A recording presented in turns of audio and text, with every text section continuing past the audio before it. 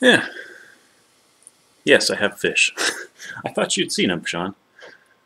I don't think so. Then it must have been too long since you were last here to visit. Yeah. Because I remember it was like 2-3 years ago that I got them. It's been like 5 years, I think, since we've seen each other. Good grief, that's not right. That needs to be fixed. Because, yeah. Agreed.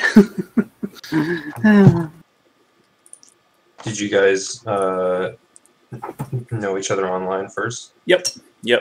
I've known well, actually more Achaea muds and such. We met. Right. Yeah, gosh, when was it we met? 2010, 2009. So we're going on 11 years. Wow. Yep. Yeah. That's nice. Which is crazy. Mm-hmm. When I join a group or something, I've been going for a long time. It's always a bit like when you realize your parents were young once. Oh wait, you guys didn't do Dungeon World forever before I came here? What's mud? Right. I hear you there. What's really weird is now I think, oh yeah, remember the 2000 babies? They're all getting married now. And having their own kids. And I'm like, oh, I know, right? I recently watched a, what's the guy's name? Vsauce. Michael, whatever his name is, from Vsauce. Vsauce, Michael here. Yeah, exactly. Yeah.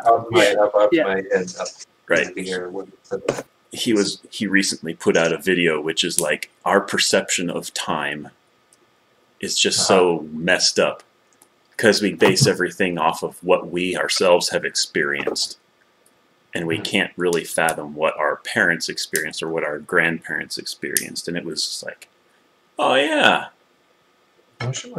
I love that's a like almost a weird fetish of mine. Is like I love things that like immortality and time fuckery and like movies and stuff.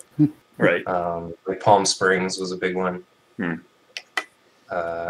Really loved that perspective on the Groundhog Day format. Yeah. Like I heard Harriet Tubman was alive both in the Jefferson administration and the Reagan administration. She was born when Thomas Jefferson was in office, and she died when Ronald Reagan was in office. Which is like, dang, that seems like a full century, but it really isn't. I heard something that really blew my mind. Martin Luther King and Anne Frank were both alive at the same time. Like, you don't think about it because you talk about the two cases completely differently. Yeah. But I watched Star Trek the motion picture recently. Oh boy. Yeah. It's very pretty. It's but I love that one. I'll watch that one over and over. I like it. I don't know. I have a short attention span. It's very slow, but it is fascinating. Yeah. I'm excited to watch Wrath of Khan. Oh yeah. I've seen it before, but it's been a really long time. That is my favorite of all of them. Mostly because it just has so many lines. So many like spine-chilling lines too. Right. What was I going to say about Star Trek the motion picture? What did you just say a second ago? It prompted me to mention. It's something about the passage of time where like Martin Luther King was alive when Anne Frank was alive. Oh yeah, I didn't realize. Like, yeah, I think it. It wasn't when I was watching the movie, but when I was listening to a podcast talking about it later, they mentioned that Scotty was like a teenager in the Great Depression.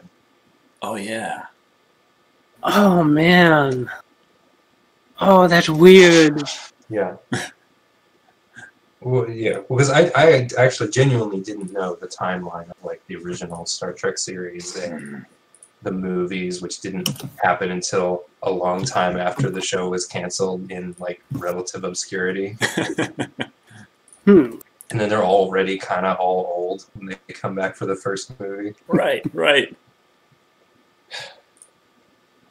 The cool part of Scotty himself was that they actually scattered his ashes in outer space, I believe, when he died in the... You know what?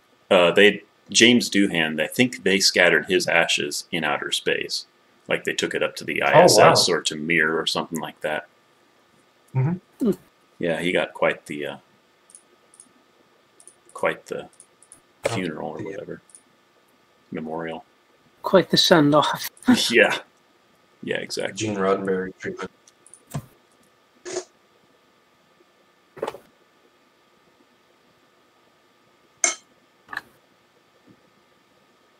All right. Got my neighbor kid coming to pick up his junker van from across the cul-de-sac. Uh-huh.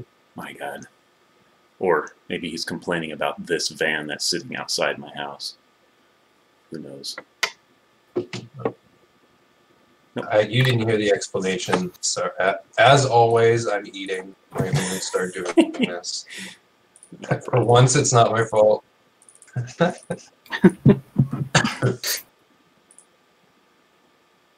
Not a problem.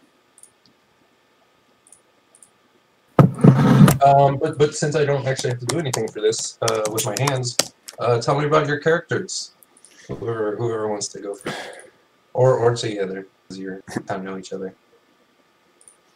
Yeah. Last night, I was fixing my coworker's computer, and while I was sitting there, I was showing him around my character sheet, just because he's marginally interested in this sort of thing.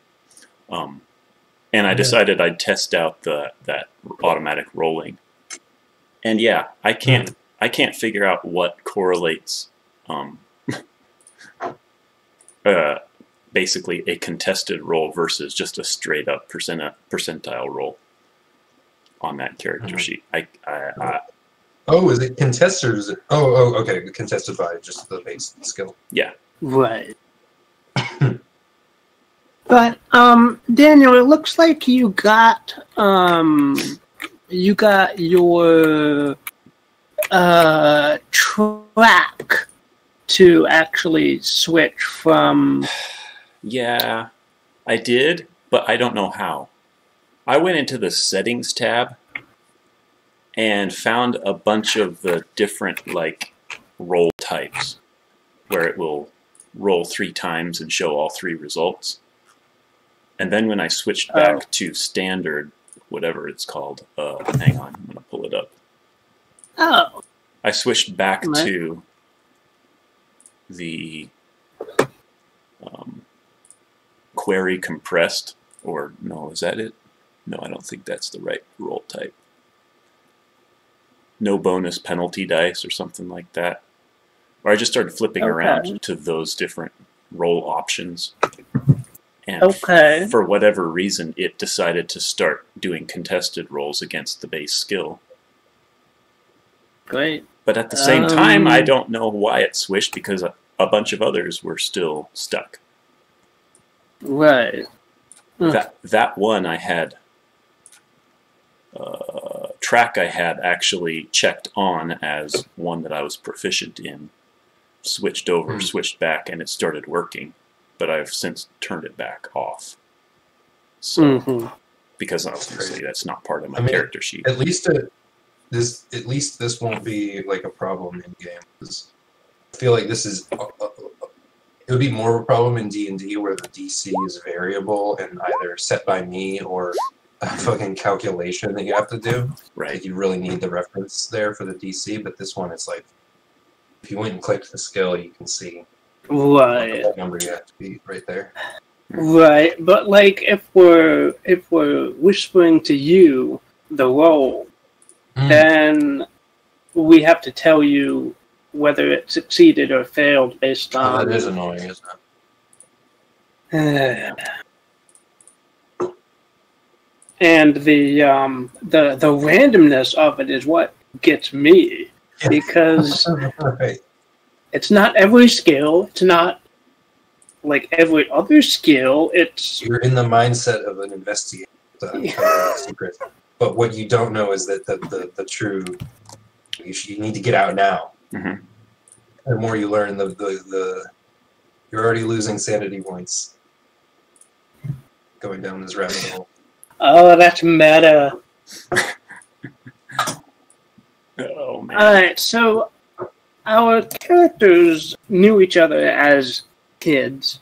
Daniel, I forget what town you're from. So, which town did you say your character was from? I am from. One sec.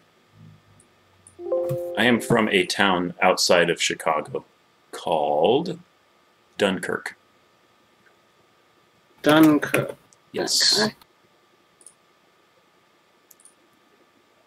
Okay.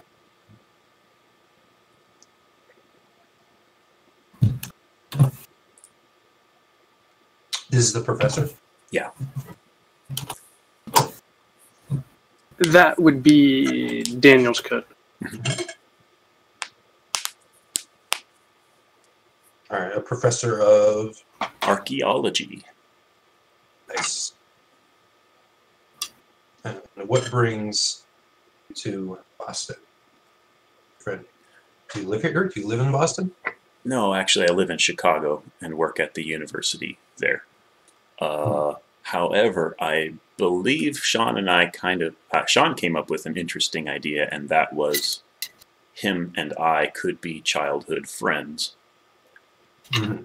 And we've always had this kind of fascination with challenging each other, kind of schoolboy dares and stuff like that. Oh, yes. So when we both heard of this haunted house in Boston where he lives, he was like, "Hey, Steve, come on over. We're going to check out this haunted house." And I'm like, "Ooh. Uh-huh." I like that a lot.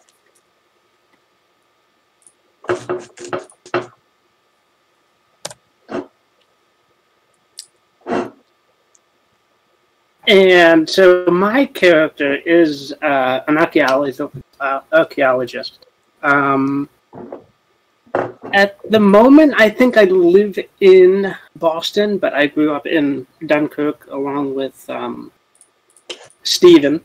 Yes. And unlike Stephen, I'm a staunch denier of anything supernatural or metaphysical. If I can take a picture of it, I'll believe it exists. But other than that, I'm not believing in ghosts or the supernatural or anything like that. So my dare with Steven is that we'll go to the haunted house, and if we can say there's anything actually supernatural going on, I'll give you, $10 or $20 or whatever would be an amount of money in 1920 times. I believe $20 is a lot. $5. $10. That might still be like a car or something. I don't know. I don't know. I don't know if it's what money, but it's. Let's say $10.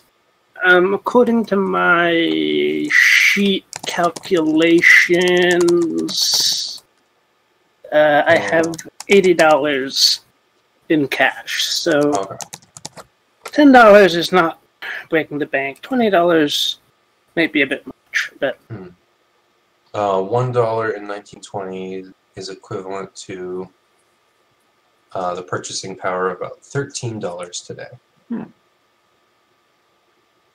Okay, so $120 some. Yeah. Yeah, according to this, you had me at a spending level of $50 and just cash on hand is $250. I'm not sure what that means because this was one area I just didn't touch at all. Yeah. But I'm like, as far as like just basic stuff that I have, I'm almost thinking just like antique pistol inherited from my father who has passed away. And if we're in Boston, if we're in Boston, we'd probably be taking taxis everywhere if they exist. But I was thinking a rental Model A car or something like that.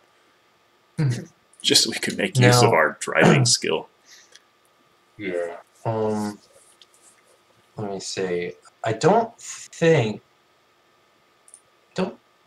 trying to remember. I don't think we necessarily keep track of exactly how much money you have. There should be like a credit rating. Yeah, there's a credit rating. I don't know exactly rating. how it works. Yeah. Credit something, yeah. Okay, it has it has actual like dollar. It has both. It has the credit rating and then in the possessions tab. Oh, I see. Okay. So did you figure out your credit rating, how the book wants you to? Because we can go through it now if you haven't. Yeah, it was just basically like you get these base skill ratings of like 40, 40, 40, 50, 50, 50, 60, 60, 70, 80, or something like that. And you just say, here's the 8 skills that my profession gives me, plus credit rating, assign all 9 of these numbers to those randomly. Right. Okay. And then pick up 4 more hobbies and add 20 to those to base ratings. Okay. So. All right, I'm actually going to start looking at your sheets now. Okay. Right. Okay, so you're both professors. Of archaeology. Yes, I see. I like this a lot. Good. I was wondering why the 2 sheets looked different, because one of them is edit mode. Yeah. I can turn that off if you want. Well, it doesn't matter. All right. I'm partly looking at it to familiarize myself with the sheet. Mm-hmm.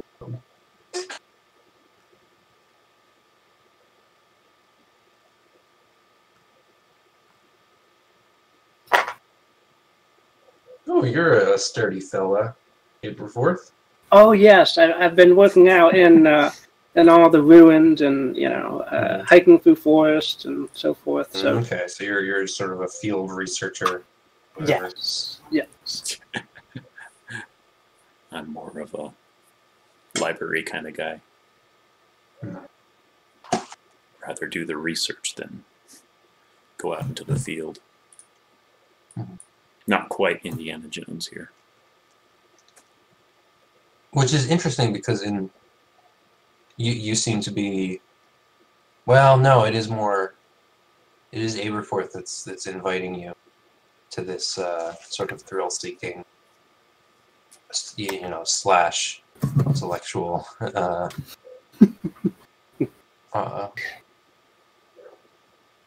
haunted house run. Mm-hmm.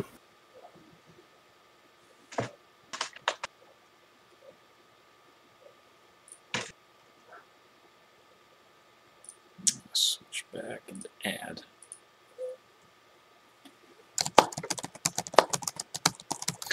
So for Aberforth's skill set, I kind of picked things that make sense for archaeology, anthropology,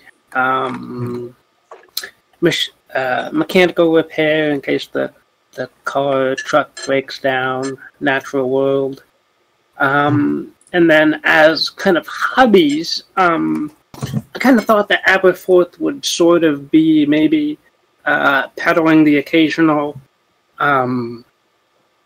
archaeology item on the side. So brawling, law, first aid use, and persuade for getting into scrapes and kind of moving items through the the law systems or getting it into port where maybe it shouldn't be. Okay, so you probably do a lot of traveling. I imagine so, yeah. Although no actual skill in navigation, but I mean, unless you specialize in like Native American sort of archaeology, I imagine you do most of your archaeology outside the country. I think so, yeah. You take the newfangled aeroplanes everywhere. I'm trying to think where would be a sort of semi-high conflict center of archaeological research in 1920. Egypt is pretty cutthroat, right? In terms of archaeology? I would think so, yeah. Yeah. Especially in that period where they're digging up Tutankhamun and finding out that most of the graves around there are already robbed out, stripped.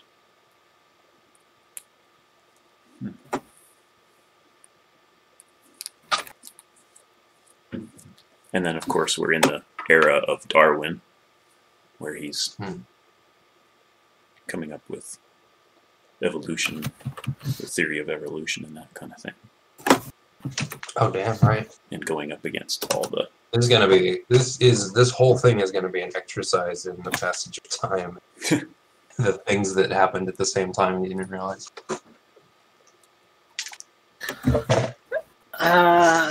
What about you, Stephen? What skills did you pick? Or if you don't want to go into that, you don't have to. It's not really. I mostly pick them for the reason of it just seems kind of diverse. Russian. The ones that make sense, that kind of thing. Like Russian. Yeah, well. That one's jumped out to me. Tell me about that. The IRL player took Russian in high school. Okay. Right. So that's I don't know that in 1920s you would learn Russian in high school. Right. I'm not trying to correct you. I'm just trying to find is there an interesting story there? Well, okay. Backstory wise, my father died when I was a kid, and I inherited a bunch of stuff. But I also went to live with my great aunt in this creepy haunted house in Chicago, or in Dunkirk rather, where I grew up. So I could imagine Herbie having some Russian ties, just sort of a immigrant from the old country. What's going on in Russia? The entire revolution is going on. Oh, well, that makes sense then. So either she came with the whole Jewish exile from Russia, or she is just one of the peasants or one of the aristocrats or something like that. I would actually say aristocrat, where the peasants took over from communism or instituted communism. And yeah. And that would probably despite the setback of your parents, you still sort of would have had a somewhat privileged upbringing in terms of getting in. Right. Academia. Where's credit rating? Credit rating is in the skills. Oh, skills. All right.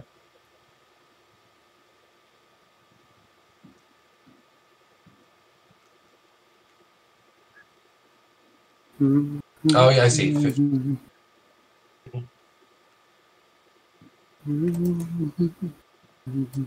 40 for Abe.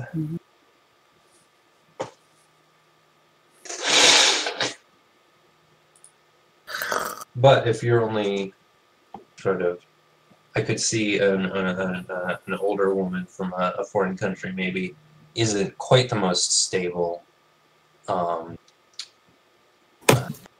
whatever the opposite of dependent is. So that wouldn't make sense that you want like a 70 or 80 credit rating. Yeah, well, same time it's like somewhat orphaned. Not quite a Harry Potter level orphaned, where my in-laws don't even want me, or my extended family doesn't even want me. But at the same time, it's like, yeah, I'm not really I myself am not the most privileged, even though she might be completely wealthy and well-to-do. I'm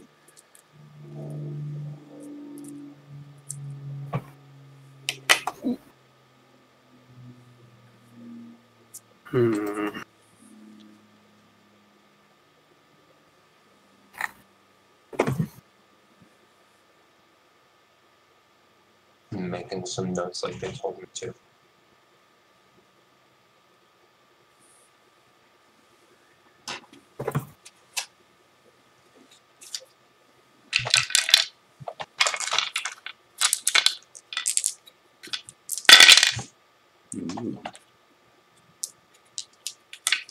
I made myself a little dice box, Sean. Oh, what? I made myself a little dice box. Sort of like you've got. It's not quite done, but it was like after the first call, like 2 weeks ago, I was like, I can't keep rolling on the couch if I want to use physical dice. So I went downstairs and found a bunch of plywood and just glued it together. That's cool. I mean, I made a dice box once, but I made it literally out of a tissue box. Yeah. But yeah, then I took it to work and sanded it up and spray painted it black. So it's not quite done, and that I want to decorate it a little nicer. But yeah, put in a felt bottom. Anyway.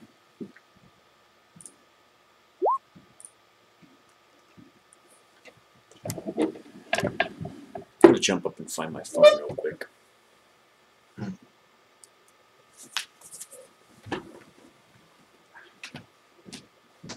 I keep my dice in an old Altoids tin. That works.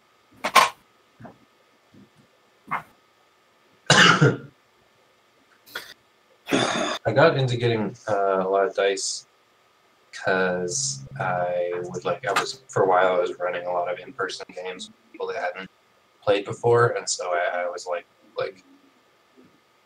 if it seemed like they had a really good time and they wanted to do more, I would just like give them a little bag of dice. That's nice.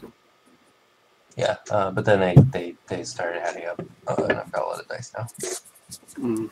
And obviously, right now, there's nothing to do it.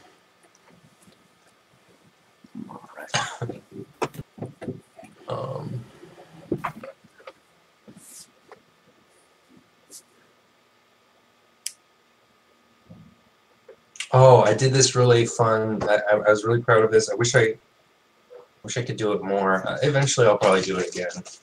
I'll probably play Dungeon World again sometime. But I was running Dungeon World a lot for various people because I was really excited about the system, and it was like a really easy one to jump into, play with, without anybody knowing how it worked. It's like easy to learn on the fly as you play.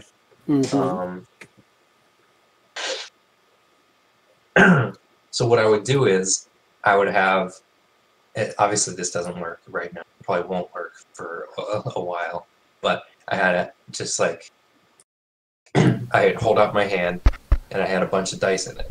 I had like a red D10 and a red and black D8 and a bright purple D4 and like a gold D6. I would just have these various dice. Each one was like a different shape and color. There were a couple duplicates in shape, but each one was a different color. And I would hold it out to everyone and say, like, pick a dice, pick a die, pick a die. And each one of those corresponded to, a class, because Dungeon World has those lovely 2-page character sheets. Yeah. Oh, that's cool. Yeah, and each class also has a damage die, so they would have that as their damage die, and I would after they pick that, I would hold out a bowl full of D6s and say take 2, and they would take 2 D6s, and that's all the dice they needed for the whole thing. That's cool. Because I'm pretty sure like all the wizard spells either roll D6s or D4s. Mm-hmm.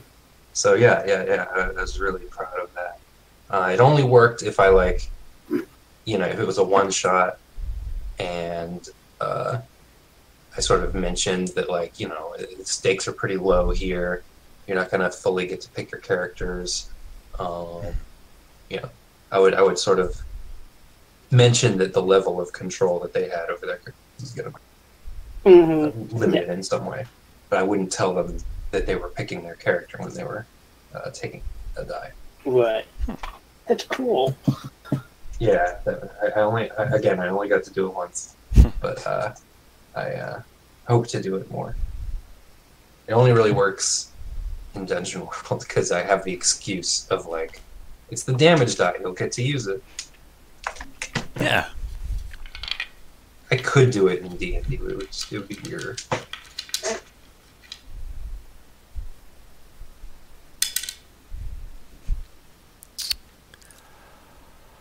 You still need at least a D20 and a D. You need more die for. Oh, what do you need a D20 for Dungeon World? No, not for Dungeon World, but for Dungeons and Dragons. Right. Yeah. Well, also, I would just be arbitrarily picking what die. I guess I could hand them a D20. True. It'd just be a fistful of D20. Mm-hmm.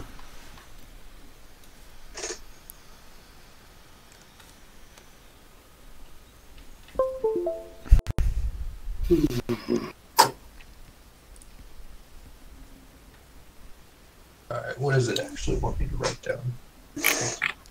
I'm just supposed to keep track of a couple attributes and information. Mm-hmm. The book is really interesting. It's hand-holdy in a good way, I think. The way this adventure is written. Lots of sidebars about make sure to note down your player characters or the player's appearance and credit rating, blah blah blah. And then it'll have a handout for the players. It's just a little bit pushy in terms of you may want to research it, but blah blah blah blah blah. You'll see.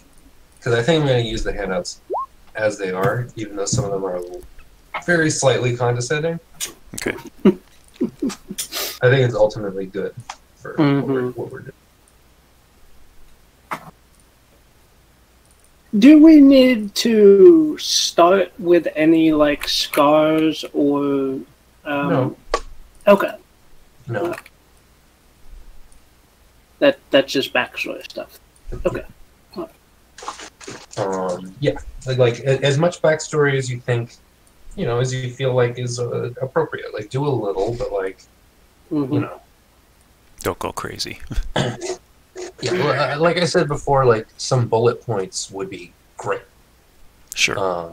You don't actually need to write anything. I'm not saying you shouldn't write anything if the spirit moves you, but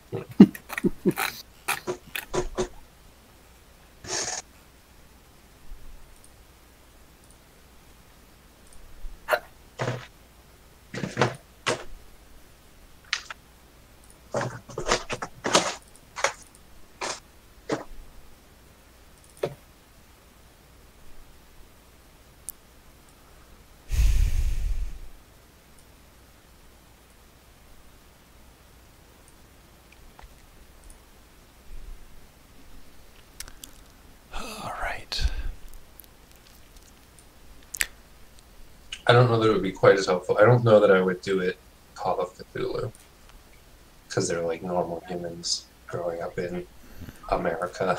But one thing I almost universally do for characters that I'm playing for a campaign or something, not a one-shot, but if I'm even slightly committing to a character, I'll map out. I think I mentioned this. It's a very like. I mean, it's because I liked the Silmarillion and all that, and Lord of the Rings and shit. But like, I do map out a family tree. Oh. I don't do a lot of backstory stuff, but I always find that so inspiring. Sure. Like one of the my first character that I ever made, Kate the Veil, Human Ranger. It was in a group of 2. We were just like a ranger and a rogue. They like ran away from town to go on an adventure. It's fun. And I've reused the character a couple times, but always like very different. And the most recent incarnation, and the one that sort of inspired me the most since the first, was I made a I guess the closest comparison would be Genasi, but it was a homebrew. It was like very specific to the world. Ranger. And I mapped out the same family tree, sort of, as the original character. The original character, I did a family tree. It was my first D&D character, and I gave her like, I gave her parents' names. I gave the, I can't remember the. I'll find it. I know this is totally unrelated, but now I'm.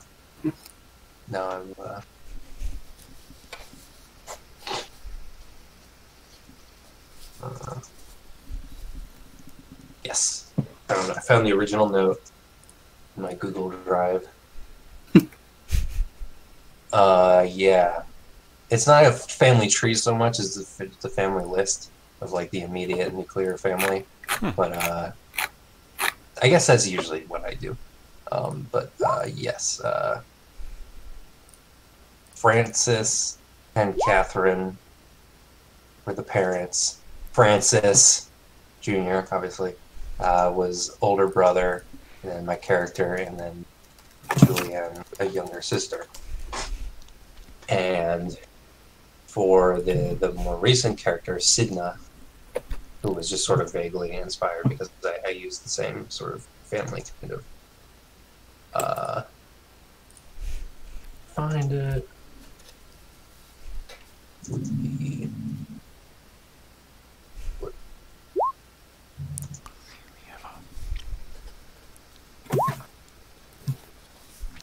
I get more scatterbrained when I'm tired too, so that's probably part of it.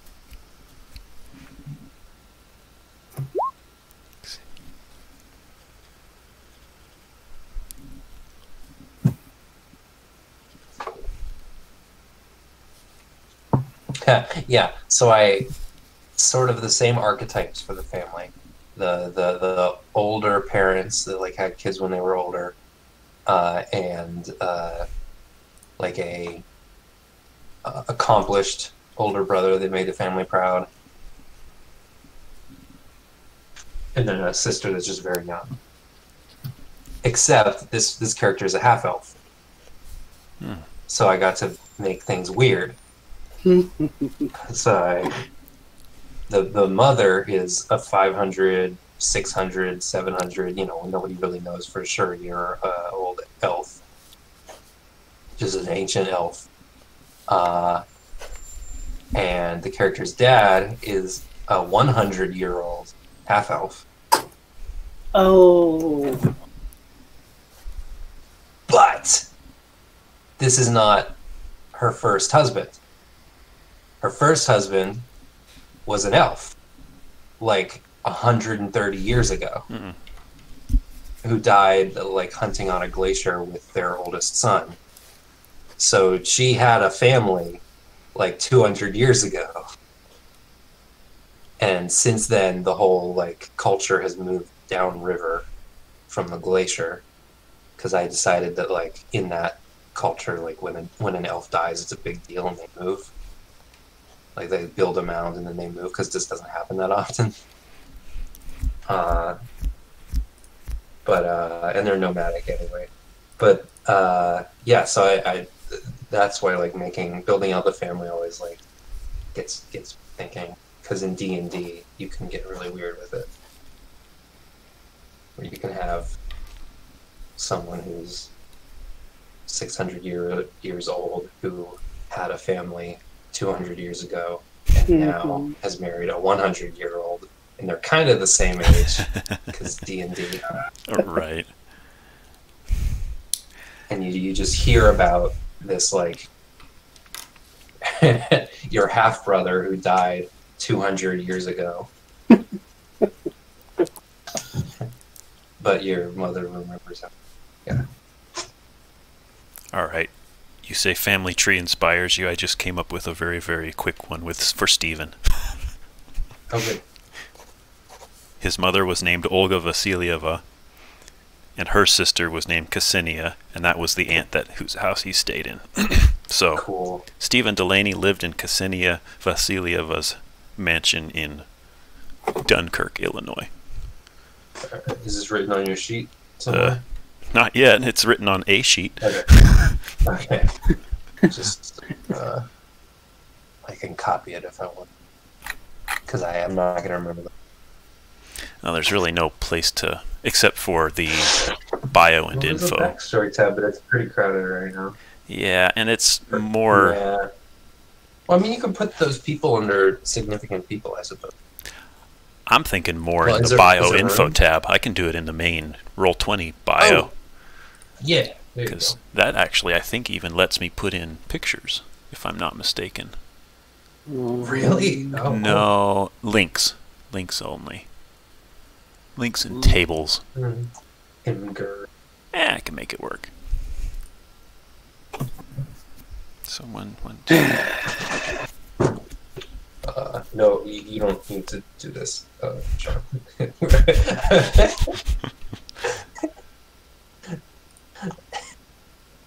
I know that's not what you meant it as, but that sigh, I felt like, I gotta make a fucking family tree. Who's Aberforth's second uncle?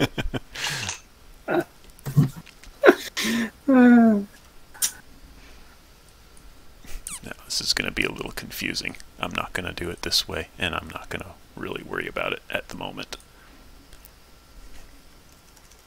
Alright, I'm going to try to not go on ramble again. So I'm in this weird state of tiredness where, like, I don't really feel tired, but I'm extremely aware of how tired I am because, like, I, really focus on.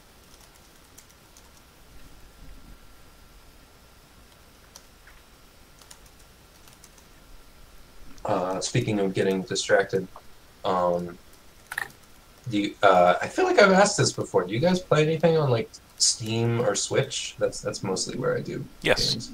I have all of my Steam stuff. That's my main repository. Your mic is cutting out a lot. Is it? Oh, good grief. Yeah, kind of. Yeah. 1 sec. I can fix that.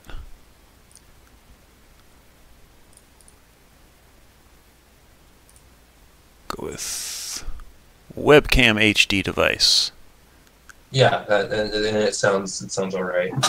It's definitely like a little more echoey, but like it's not cutting out. All right. Yeah, I have a fairly sizable Steam library. All right. So. I'll send my friend code.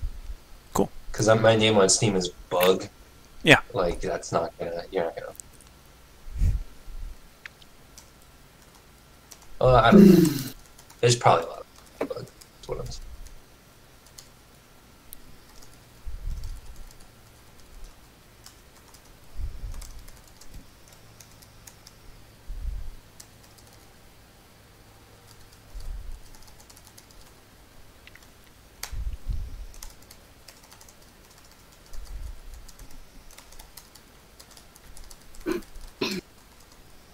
There you go.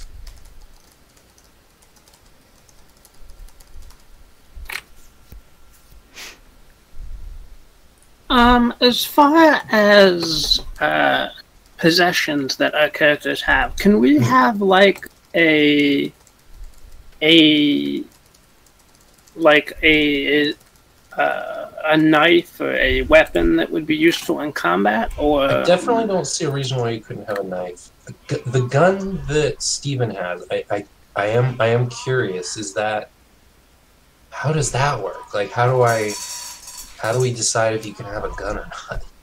Is that something that you got through like some sort of rules thing, or did you just decide? No, it's weird. It says put any possessions that your character would have in the sheet. Yeah. Let me look. I'm looking in the quick start rules right now. Because I know the beginning of the haunting doesn't say anything about what kind of equipment you should have.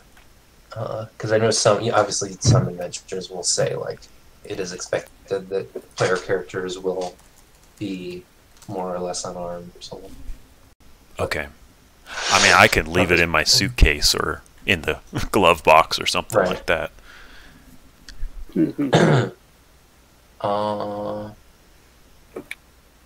Well, right, you probably don't have it on your hip anyway. Right.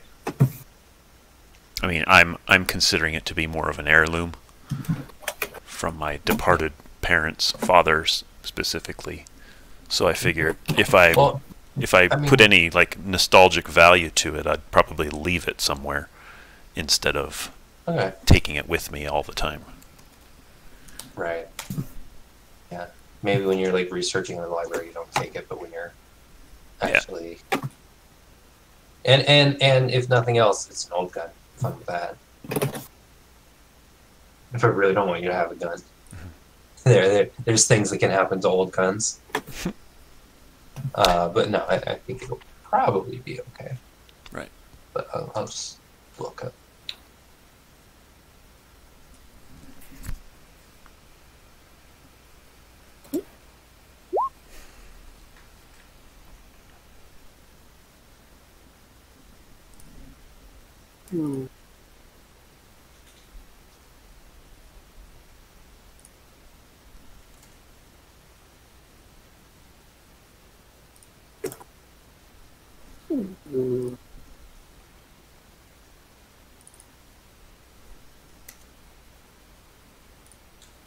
Huh. How would I search? Okay. Oh man, I'm having so much trouble focusing. I totally forgot what I was doing. I'm looking. There we go. Ah, I see you. Woot. Took me a minute.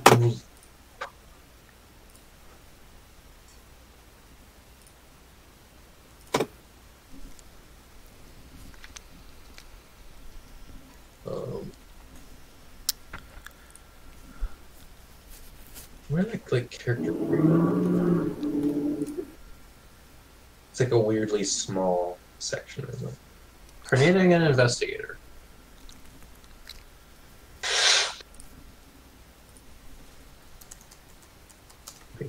Skills.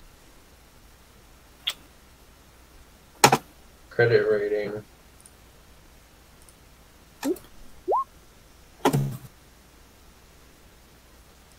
Alright, so it seems like Steven is baseline wealthy.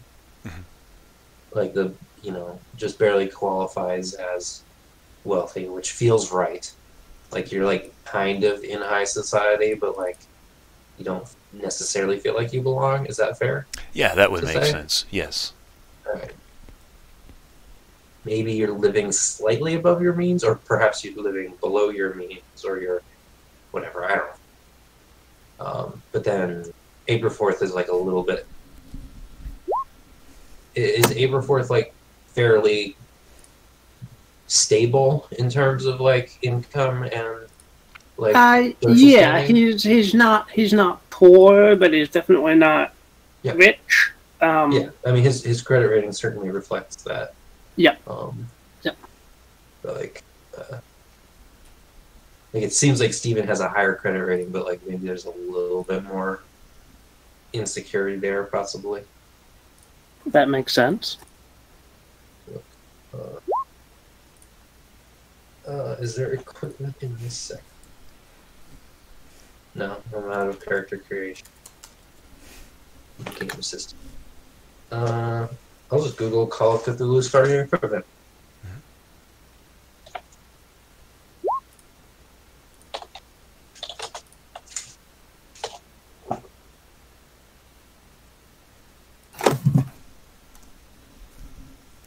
Oh.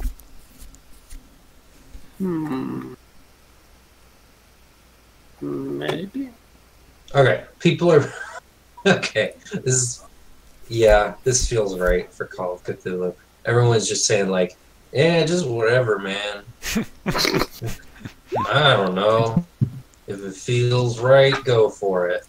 So I'm gonna say old gun is A-okay. All right.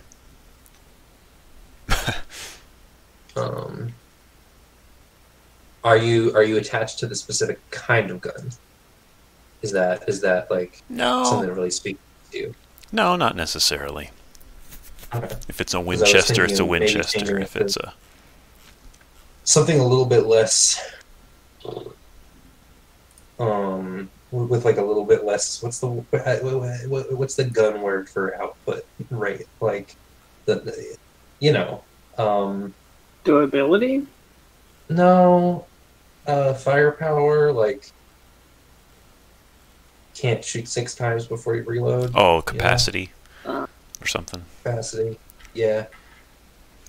I'm just thinking like because they talk about high capacity magazines for the newer ones or something like that. Well, actually, no. A 6-shooter is kind of fun because like maybe you keep bullets in it, or maybe you keep. I don't know. Well, that's not very smart, is it? I guess.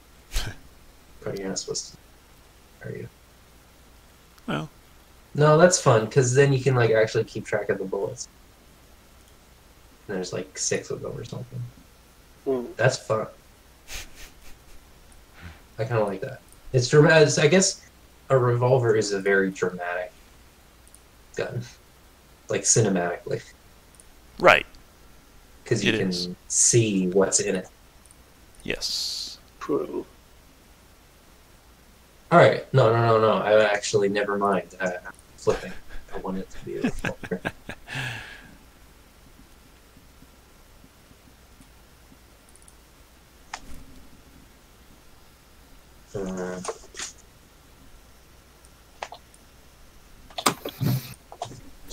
Did you like look up a specific kind of gun, or did you just say revolver? I just picked it up from the back of my head. I'm looking at old Russian revolver. Oh. Is that who did you get it from? I got it from my non-Russian father. Oh, okay. One of the Delaney's. So maybe name. That would have been in. Were there revolvers in the Great War? Did he serve in the Great War? Oh man! Is that how he died? Nostalgic for that. Yeah. The revolvers were back in the American Civil War, so. Okay. All right. Ooh. All right. Well, the first thing that shows up when I search Great War revolver. I guess I should have searched First World War revolver. Now I'm getting 2 in this zone. Yeah, I'm looking at like infantry weapons. The first thing that shows up is Webley revolver.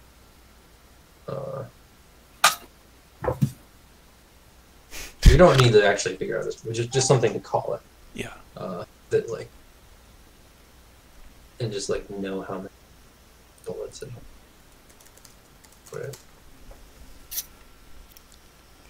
World War I was from 1914 to 1918.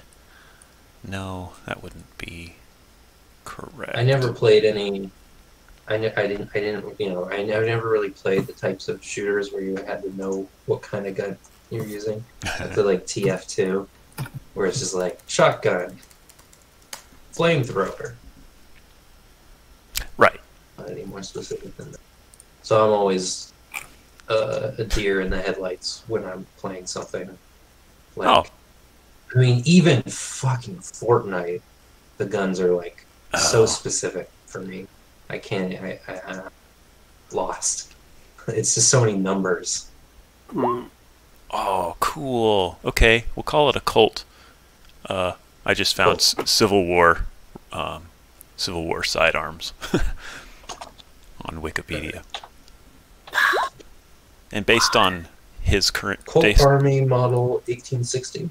yeah, something like that. I'm just googling it to see what it looks like, see what it holds. Is it a 6? Is it a 6-shooter? It's a 40. It's a 44. Cap and 44. ball. Okay. Oh, okay. So you load like one. So it's not a revolver, or it is a revolver? It does I say can't tell. revolver.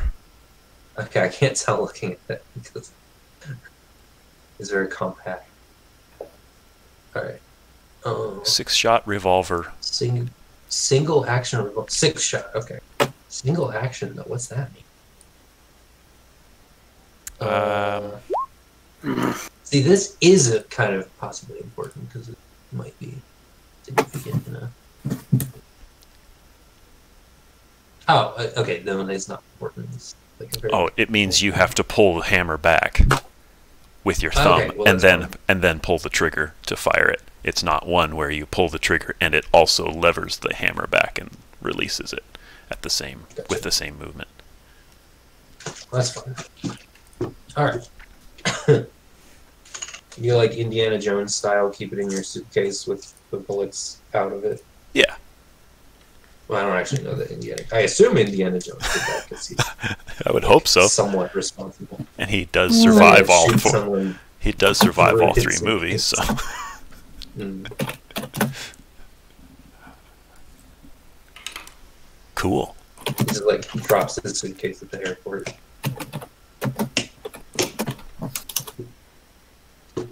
All right, back to the character sheet because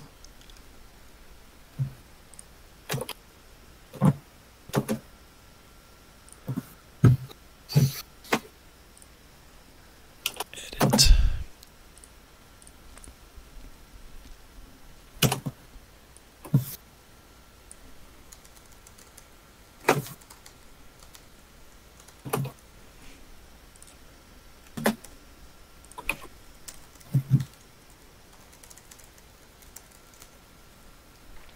All right. Yeah, I mean, it does seem like for personal items, it's just whatever you feel is appropriate and isn't crazy. Which again, old gun, not crazy. Like,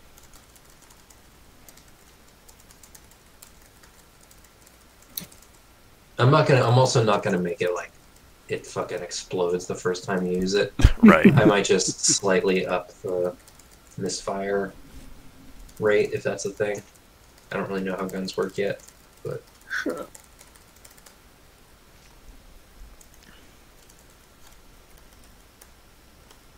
ammunition might be more expensive,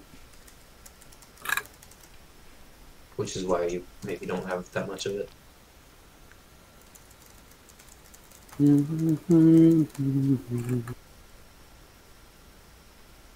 All right.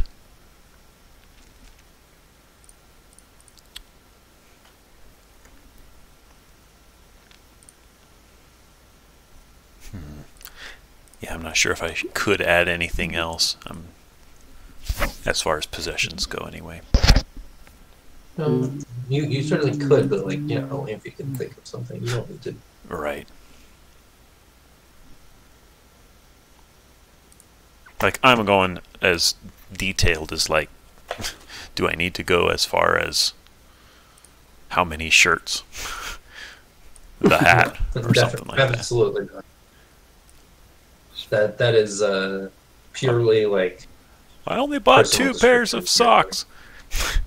And we had to ford this river, and I don't have any more socks, so now I'm running around with just my bare feet in my shoes.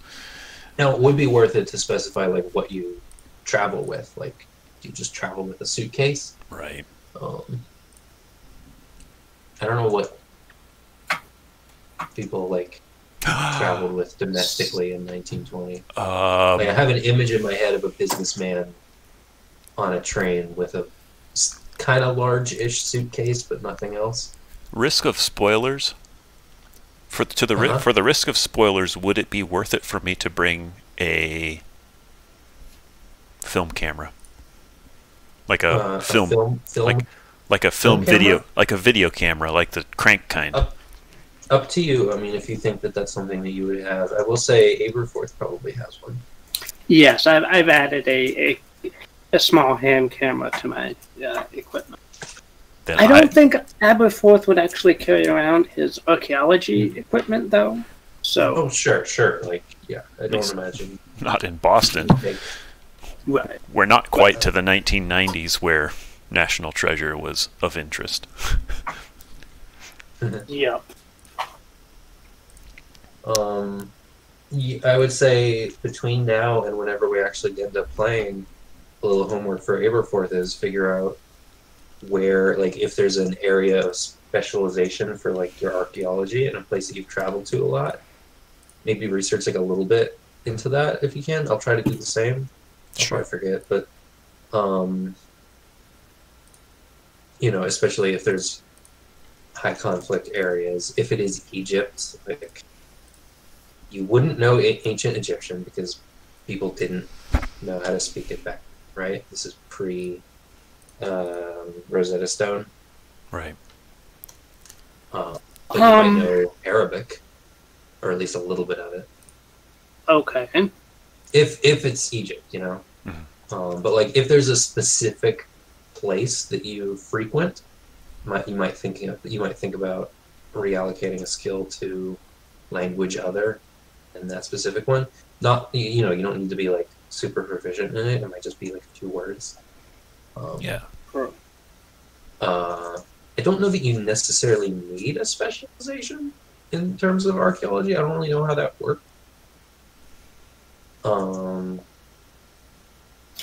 If it's a really like marginalized group, maybe you didn't learn their language at all. You know, maybe you didn't learn Algonquin, or whatever. You just like, you know, maybe you've never talked. You know, maybe you never talked to any of the locals. You just went there and dug shit up. That's up to you. Okay. But I imagine if it is like a high conflict, kind of cutthroat, competitive, which you kind of made it sound like it was, you probably do know a little bit of whatever language if you frequent somewhere specific. Okay. Yeah, that makes sense.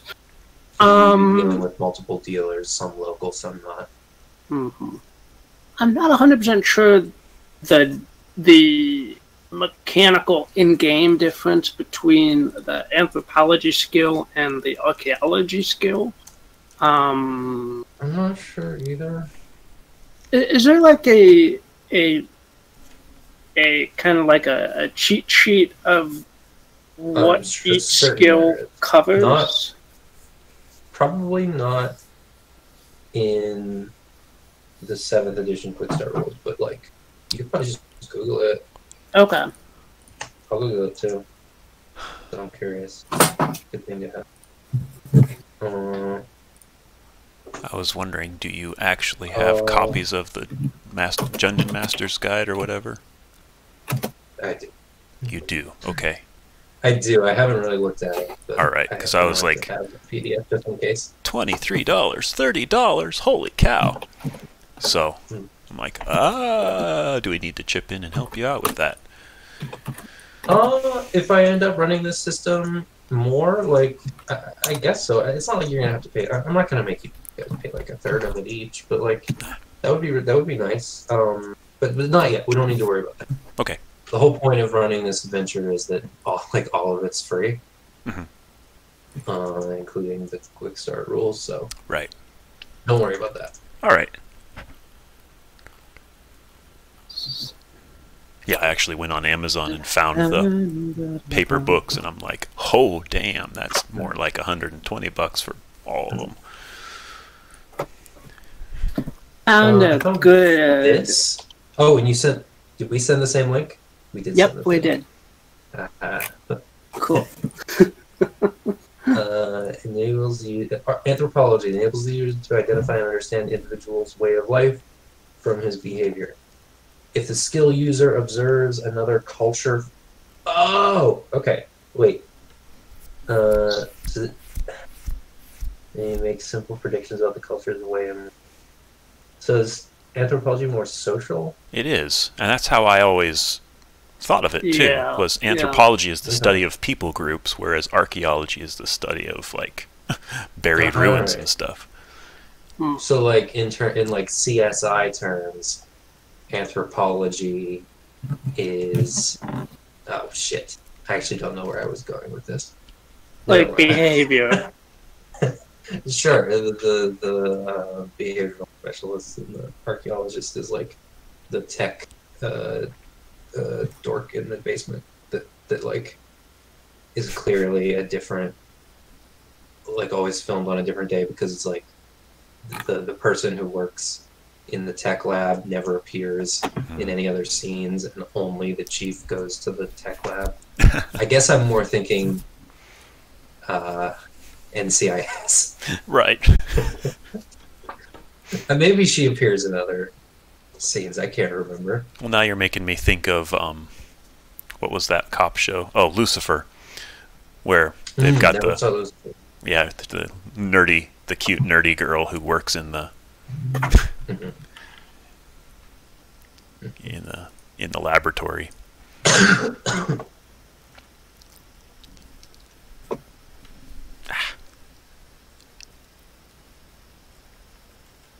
Yeah, I figure that archaeologist is the guy that's always dusting off the rocks and taking and transcribing all the little cuneiform carvings. So archaeology would help you identify an artifact. Anthropology would help you identify a custom. Yeah, yeah. So you could have like worth having both if you're an archaeologist. Oh, for sure. Especially for Aberforth. I imagine you would have some experience with anthropology as well, right?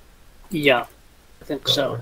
Maybe, Stephen I could see being much more on the archaeology side. I could too, actually. Even not that you're entirely lacking, because you're still pretty worldly, right? It seems like.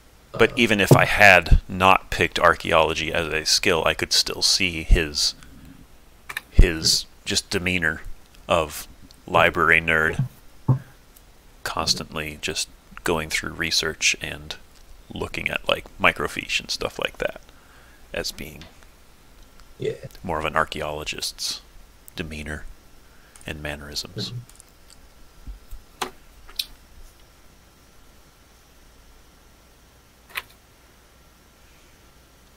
And plus Barbara is at the library and he has a thing for Barbara.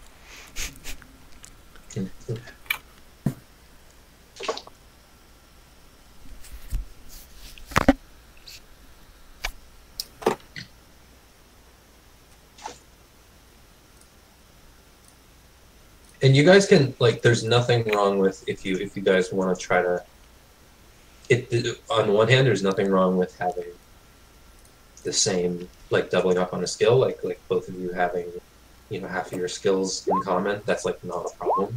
Okay. Because you may split up. And this game is it's both very teamwork heavy and very individualistic. But also, I would not be mad at you guys for looking at each other's skills and talking about min-maxing. Right. Yeah, that's kind of what we did. Truly, whichever one seems more fun to you guys. I don't know that it's going to help you either way. Right. Whichever one seems more fun to you guys. Yeah, well, we already kind of did the min-maxing as far as driving cars. Sean made the suggestion. If you wanted to drive auto as a bonus skill or a hobby instead of a professional skill, I'm like, actually that makes sense. That's cool. Yeah. Of course. And we did have a little bit more overlap than we do now. I think I originally had history and archaeology, but I saw that Stephen also had history and I was archaeology. looking at some of the skills that you do not have in common. It does seem like you're a bit more active and he's a bit more bookish. It's fun. I like it. Yeah. Who says this isn't a class-based system? Do we both have history now? No. Oh, okay. No, Just Steve. Okay. All right. Oh, I wrote the V. Why did I do that? My dad's. Who's Steven with a V? Is that real? Do people spell it that way, or did I just make that up now?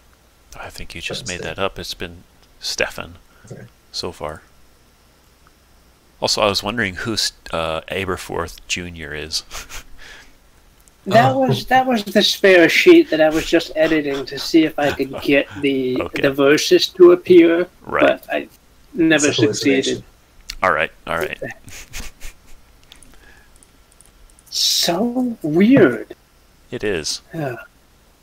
I mean, I can manually create the versus role by editing by going in and adding attributes, but I don't want to go in and do all. No.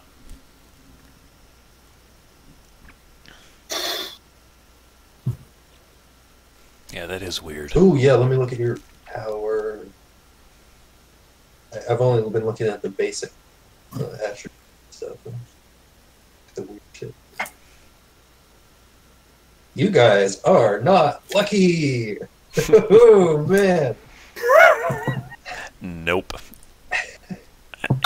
I blame that on my dice roll 2 weeks ago. Aberforth spent all his luck. On the black market with his. I blame that on. Talk. Yeah, I kind of blame that on like Aberforth going into all these ruins and like triggering stealing Tutankhamun's crown, triggering like supernatural curses and stuff, and like just randomly like dodging out of the way in time. That's fun. So he just like triumphs through all these curses and doesn't realize it.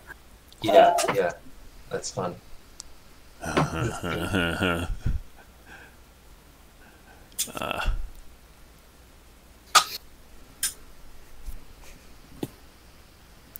And Steven is like a savant. Look at that, 80 intelligence, 70 education. No wonder this guy made it in the prestigious, what is it, University of Chicago? Yeah, there we go. Yep.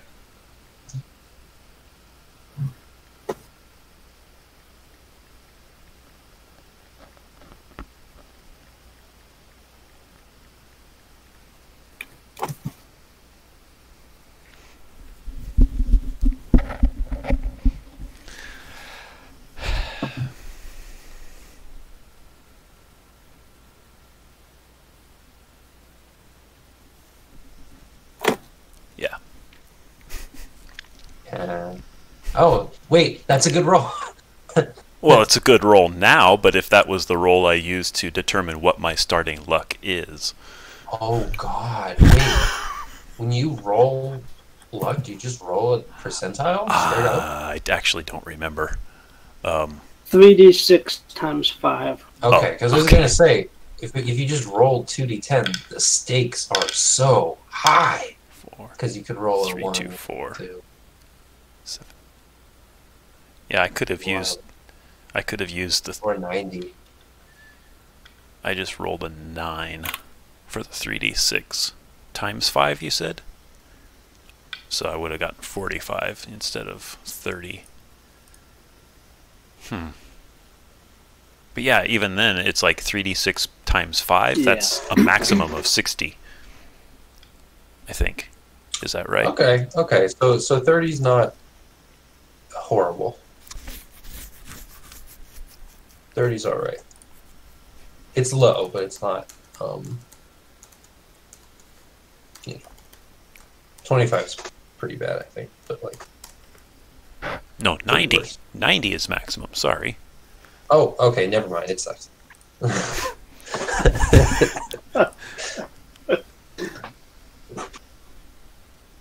Well, hopefully you won't need it. Right, yeah, except... yeah.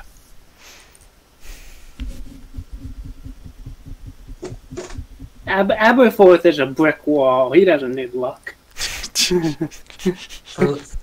If this is really just a one-shot, I am thinking of adding an asterisk because I want to use. I really love, even for a one-shot. I love the alternate rule of being able to spend luck points 1-to-1 to raise a roll. Ooh, man! I might add an asterisk there that like you can only do it once per session. You know. Sure. For this one shot. Okay. Yeah. So if we do end up somehow like oops, I made it long. I do have a habit of doing that because like against the Call of the Reptile God is supposed to be like 3 to 4 sessions. Oops.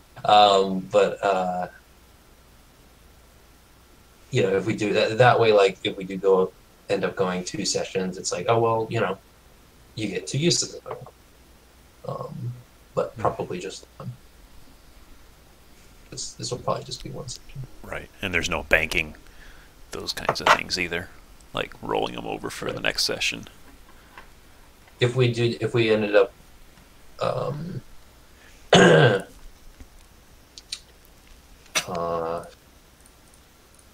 if we ended up continuing to use these characters for something else, which I'm not opposed to, although it's somewhat up to you guys, but I used to say that.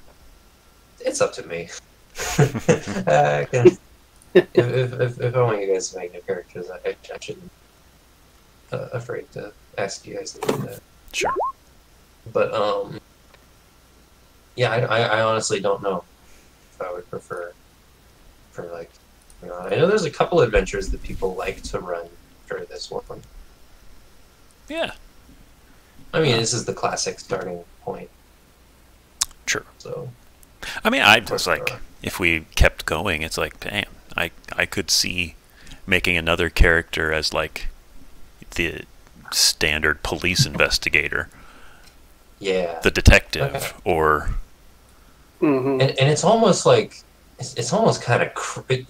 I don't know if as a player, if I would want to use a character in this game if they survived. Be like, well, didn't they win? Didn't they get out? No, let's kill them this game because they survived the last one.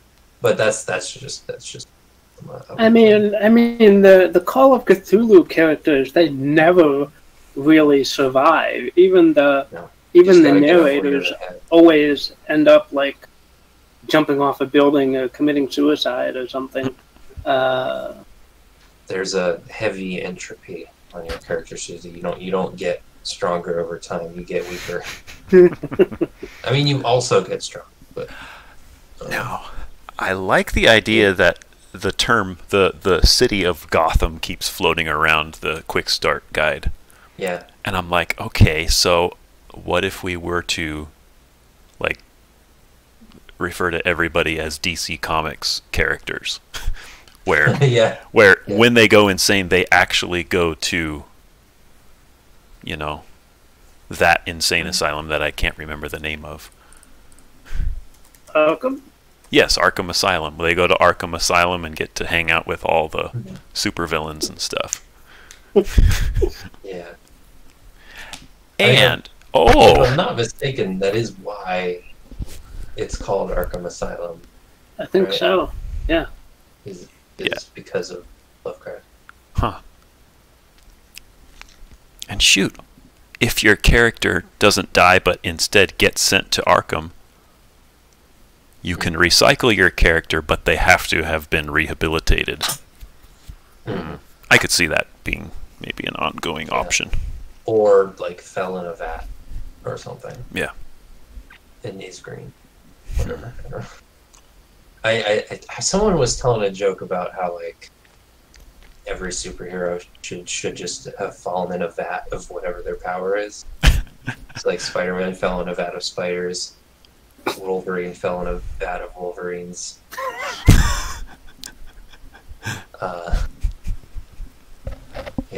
Etc. Iron Man fell in a vat of molten iron, I guess. And It's like Terminator Makes 2. sense. There were funnier things, but I can't remember.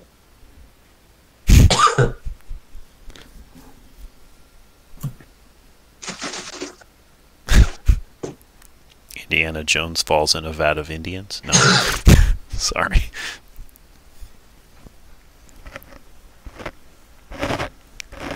Oh.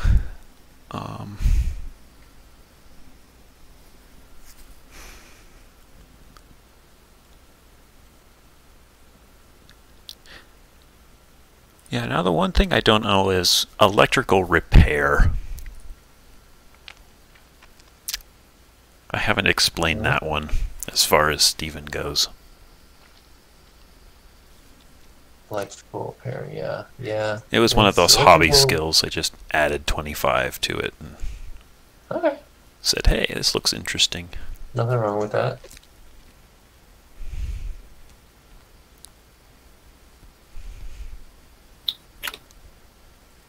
Same with psychology. Both of those are kind of off the wall, not sure about it sort of things. Yeah, yeah. Swimming I could see just because as children, Aberforth and Stephen often jumped in the lake. And of course, being the competitive types, they always pitted each other against like racing to the other side of... Electrical repair is different in 1920. True. Yeah. Huh. I'm just trying to think of what electrical repair looks like. It enables the investigator to repair or reconfigure equipment such as auto ignitions, electric motors, fuse boxes, burglar alarms. Oh. Okay. You don't just know how to drive. You like know your way around a car. That makes sense. Okay. Yeah. Which I guess like in 1920 cars kind of suck, so you might need to know how to. Right. I'm kind of scared at how slowly healing is in. Oh God, it's so much different. Yeah, the It's- mindset is totally different. I don't even Yeah. know how to process it, but like, yeah, getting hurt is scary. in this Wow. game. You need to not. Do I that. was Jesus, walking not through gonna the Alone Through the Flames module, and I couldn't believe how deadly stuff can be. Like, Yeah, it's 1 hit point per day, right? yeah, yeah. Yeah. Dang.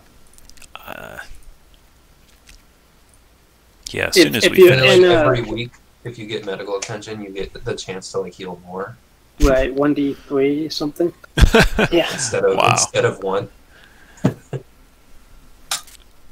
So 10 instead of 7.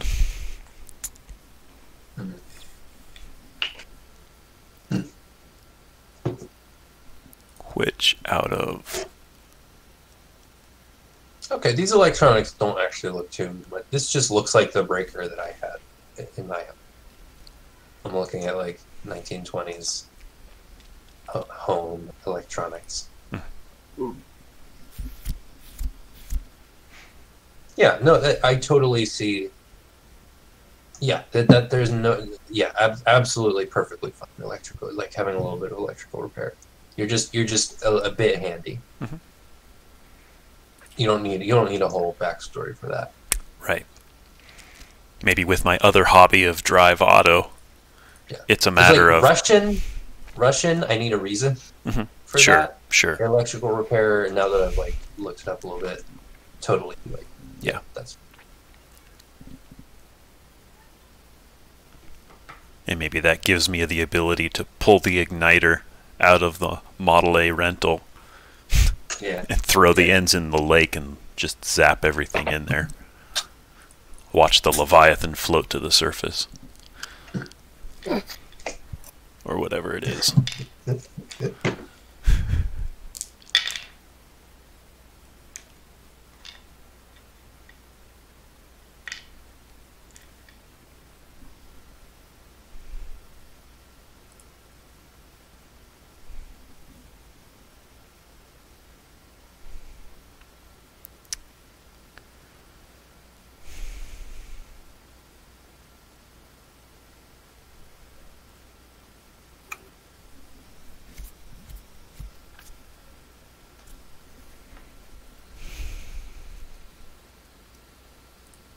Maybe you have like an old radio in your house that you keep you've like fixed it a couple of times. Sure. Maybe you had to have it fixed once and it felt like a betrayal.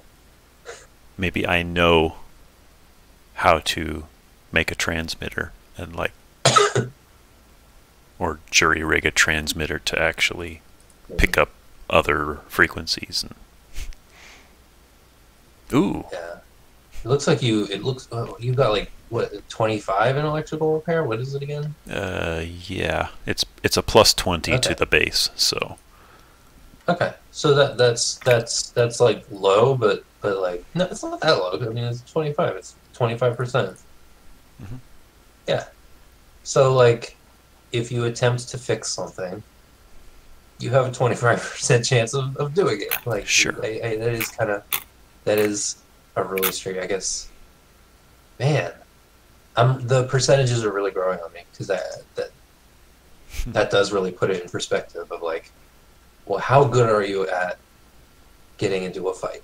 Well, I have a 25% chance of not getting my ass beat. So there you go. That's my brawl skill. Yep. It totally like as anti-intuitive as probability and percentages are to the human brain. Like this is working for me.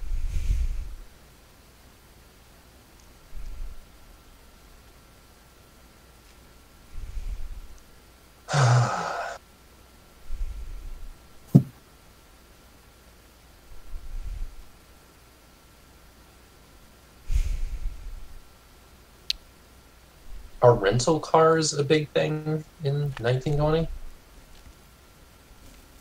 I think a personal car would be very rare. That's probably... At the same time, I was just reading that Obsidian Portal site and saw the skill Fast Talk, which I was thinking sounds almost like an Aberforth skill, but it's not essential. It's like a charisma roll, it says. Yeah. Which is like their examples without reflecting the target, just signs the paper or allows the trespass or lends the automobile or whatever else. I also like, though, if he has a low fast talk, because it does seem like he's a bit of a thrill seeker. Mm-hmm.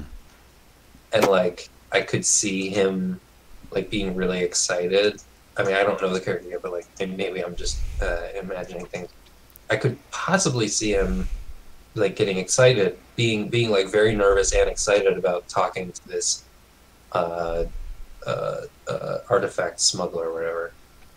And like doing an okay job, and then being like, that was a bit too exciting for today, but I don't know. Yeah.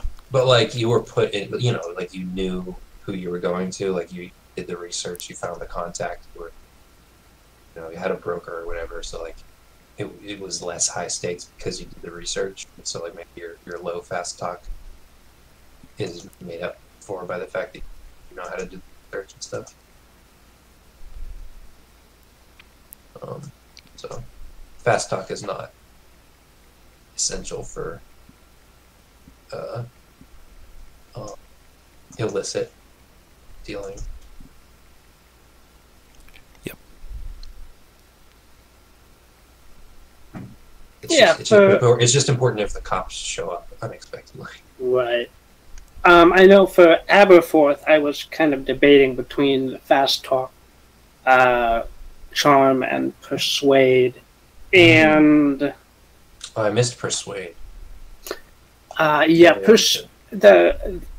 was reading somewhere that the time scale is really the thing to think of when you're think Fast Talk, Charm, and Persuade is like a longer term. Right. Yeah. Persuade happens. The roll for Persuade happens over like a half hour or an hour or you have to hours. Make an argument to persuade. Right. Yeah. And then Fast Talk is just kind of overwhelming. Well, Fast Talk is like reactionary, right? I feel like you have to be reacting to something to fast talk. Like Yeah. if you're doing the thing that you planned to do, I don't imagine that would usually be a fast talk roll. Yeah. And then charm is, you're coming at it with an argument, but you're kind of just using your. It's longer. It's a longer duration than fast talk, but it's not as long a duration as the persuade. And I don't think Aberforth has the personal looks to pull off charm. So. All right. No, persuade makes sense. You've convinced me. I think at least maybe I'm not getting it the way that everyone gets it, but I feel like I get charm, persuade, and fast talk. It's not like wisdom and intelligence, which baffles me to this. Like, I am still almost as unsure about wisdom and intelligence that I was the first time I played D&D. Mm-hmm. In fact, I think I might be more confused by it than I was because originally, I was very confused between intelligence and wisdom. Then I got an explanation, and it made sense for a while. And I heard a different explanation, and then I heard a different explanation, and then I heard another different explanation, and then my confidence in what is intelligence and what is wisdom eroded. Yeah. Mm-hmm.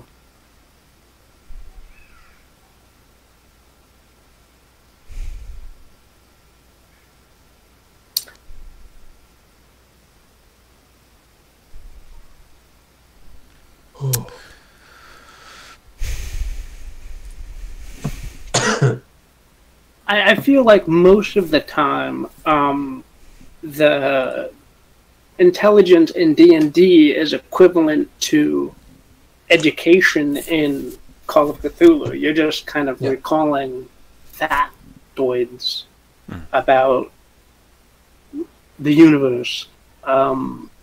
Versus that's definitely the first explanation I heard, and I feel like that's the safest. Like, that's probably the most solid explanation. Yeah. Mm-hmm. Yeah. You still have things like investigation, which is like not that. Right. Versus perception, all that stuff, but it's definitely better than any other explanation.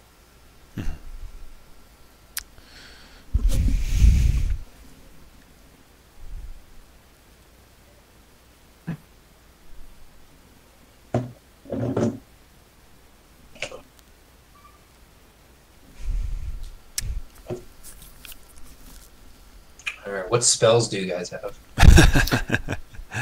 I wasn't able to come up with any ideas or for spells. Yeah. I mean, I ran into chapter 2 before they even mentioned them. Yeah, no, that's not something that you're gonna have to worry about right now. Maybe never. You might never have to worry about it. Right. From my understanding, the keeper, I don't think anybody starts with spells necessarily. No, nobody starts with spells. Okay. And learning a spell is like you will lose sanity learning a spell. Right. You might lose more, you might lose less, but you will lose some. Mm-hmm. I did learn a spell in the Alone Through the Flames. Oh, cool! I saw adventure. that. I didn't. I only ran through it once. I meant to go back and run through it again. I did. Like, there is a point towards the end where it says, like, if you learned a magic spell, use it now. Yeah. Wait, and I was like, what the fuck? Where could I have learned a magic spell? Right. Wow. Yeah, it's a doozy. Okay. I mean, I would think at some point if I were to learn clairvoyance, having grown up in a maybe haunted mansion already, it would be believable anyway. But Yeah. I don't know if that's even a valid spell. Yeah. I mean, again, with the sort of philosophy of Call of Cthulhu, which we talked about it before, we're like, I don't agree with it, but I do find it really interesting and compelling. And like, truly, like, just one of those ideas that is really scary in and of itself, which is that, like, understanding the world is bad. Truly knowing things is a self-destructive exercise. Right. The more you see, the less you know for sure, and the less, you know. Anyway, learning magic is very much like, on some level, accepting the kind of it's like getting I think you have to let go of reality as you falsely understand it a little bit. You just want to remain as ignorant as possible, right? Yeah.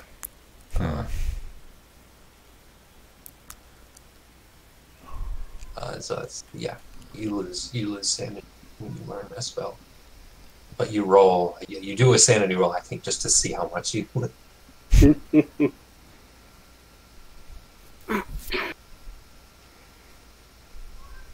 And then, like, the first time you cast a spell, it also, like, it can go wrong.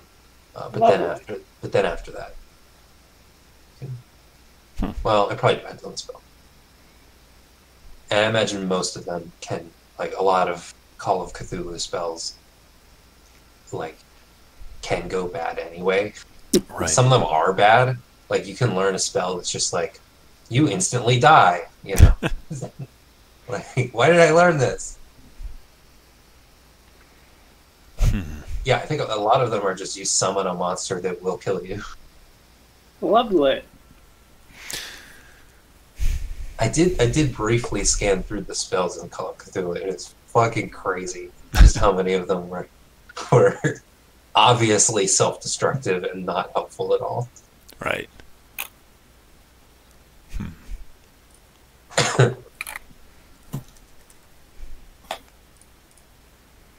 Probably helpful if you're, like, running from something. You can call something else for it to chase.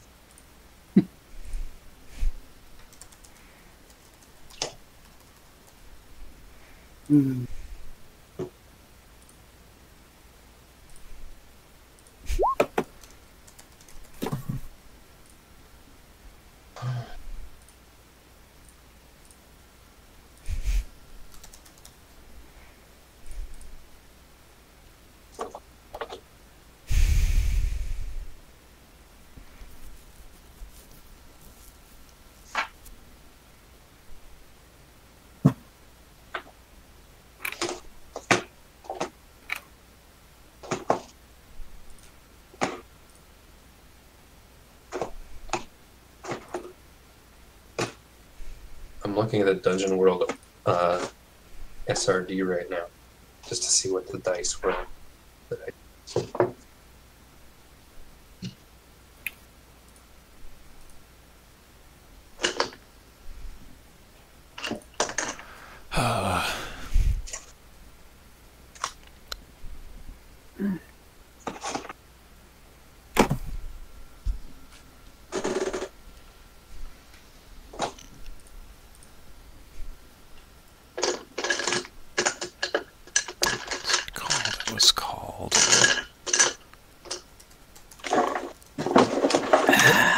I heard her roll 20. Whoop.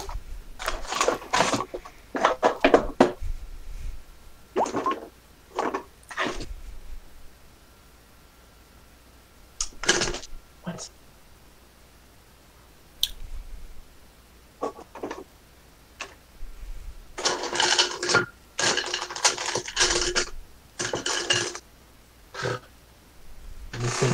I'm missing a set of dice. Where? Weird. Because I have this big bowl of dice, but one specific color set is not. Put it in some.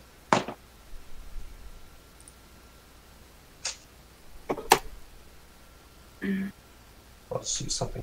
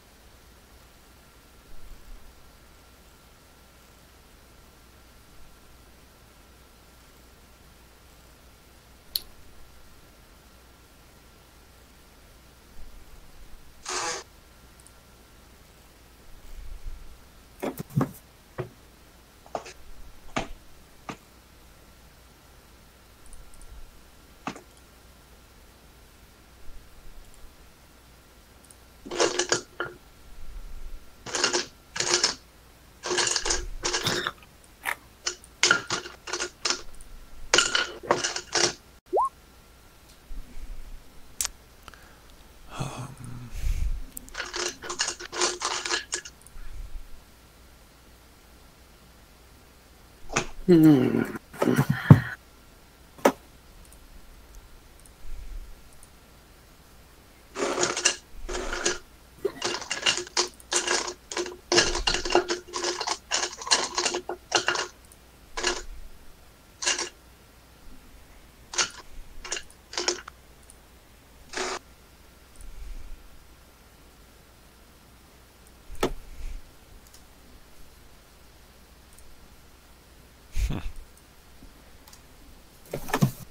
Yeah, you talk about the SRD, and I'm like, dang, Call of Cthulhu SRD has nothing, as far as I can tell.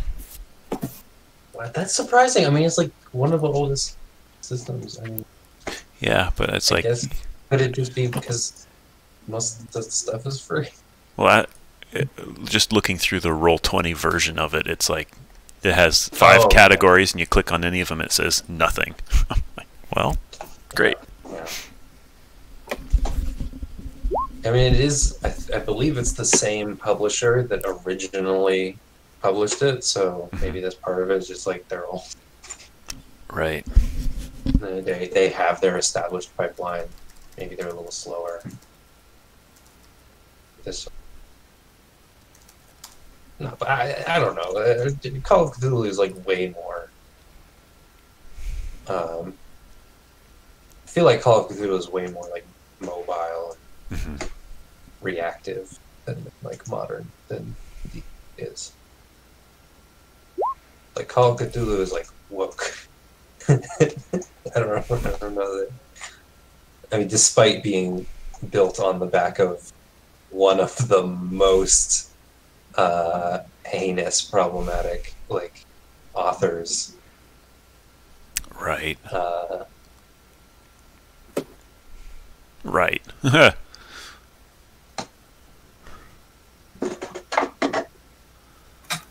Hand camera. A film camera is $285. A camera with a tripod is $30. What? Oh, I looked up Obsidian Portal. Yeah. And I'm just looking through the equipment list. I'm like, oh, okay, that's not bad. Oh, cool. A good hotel is $5 a night. Oh, okay.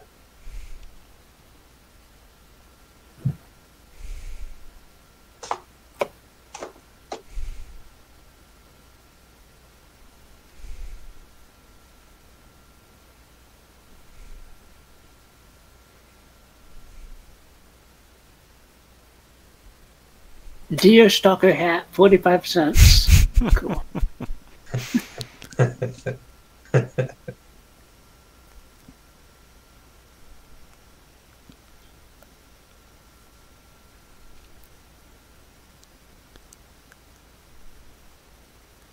I could sell my father's pistol for $20.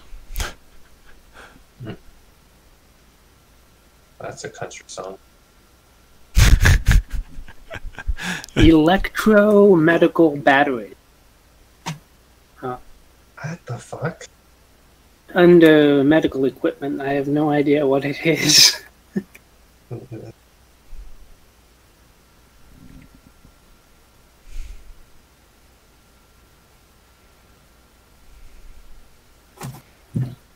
There's my 45.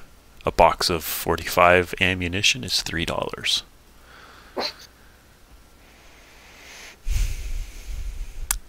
That's what I need.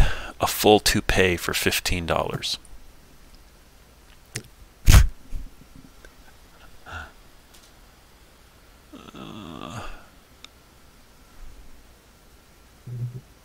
Yes. Do you think you probably travel with like? Oh man, how much can you fit in like a what are like case sizes? Because I'm hoping there's like a little case, like this little dice case I'm holding, where you can have like 6 bullets in it. But that seems weird, doesn't it? Yeah, I don't know. I mean, if he's a professor, he's not really a professional you're not really carrying gunslinger. You're not carrying a chain of bullets. Yeah. Like Vietnam. You're gonna be carrying 9 yards of.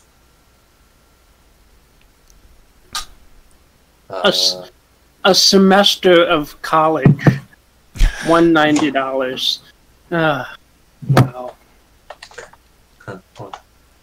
See, the equipment page here is also saying roll a d10 to figure out what your annual income is. I'm like, I just rolled a 10. So according to this, I'm making 10 grand a year. But it doesn't match his stuff that I've already figured out. So, do you think would it be normal for there to be like a case that would have 6 bullets in it? There's a scene in Who Framed Roger Rabbit. Have you guys seen Who Framed Roger Rabbit? Yeah, it's been a while. Long time ago. Do you remember when he gets out the gun and there's like the bullets are like alive and they talk? Oh no, with accents. Mm. Okay. I feel like he takes it out of a case that has a space for the gun and for 6 bullets. Okay. Pretty sure. Hold on, I have the movie here. Let me just, I'm going to open up the movie and go to that. When is that set? It's not the 1920s, right? It is a noir. All right. It's like it's like the 60s or something, right? 60s. I correlate 60s with like Andy Griffith and stuff. Okay, I'm super bad at time. Maybe it's 1940s. If I think like yeah. It's very intimidating for me to be playing a game set in the real world in historical times. I'm so bad at this. I think of Roger Rabbit as more like 1940s, post World War II. Yeah, that makes way more sense. I don't know what I was thinking. 1960. 1960 is like set in 1947. Brokeback Mountain is set in 1960. There you go. 47? 1947. Yeah, like right in between our two, but closer. Towards the end of the movie. I think it's before he goes to Toontown. I saw this movie recently. He's like going to Toontown, and it's like a big deal for him. So he gets out his old gun. He's not open for a while, and he says hello to all the bullets, and they're like, "Hey, long time no see," or whatever. Now that you mention that, I almost. It's been a long time since I saw it, and I didn't really pay attention because. Yeah. Okay, it's a fancy. All right, it's a very, very fancy bar. So you probably don't have this because it would be like an army issue gun. All right. Maybe I don't know.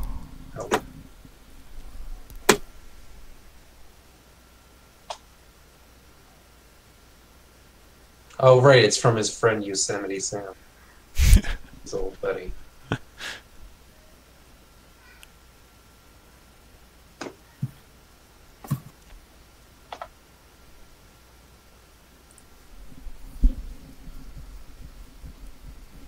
And at the bottom right there, you can see a little gold thing. That's the little thing that flips up, and I'll send a picture of all the bullets chilling out, waking up.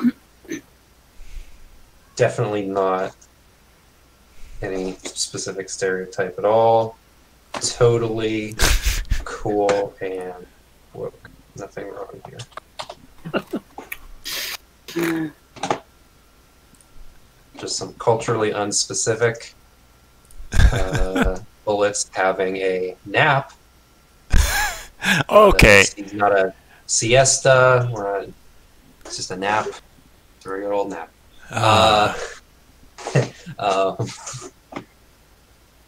No, this I yeah, now I don't know. very vaguely recall this now. Yeah. I don't know how fancy this box is and how unusual that is.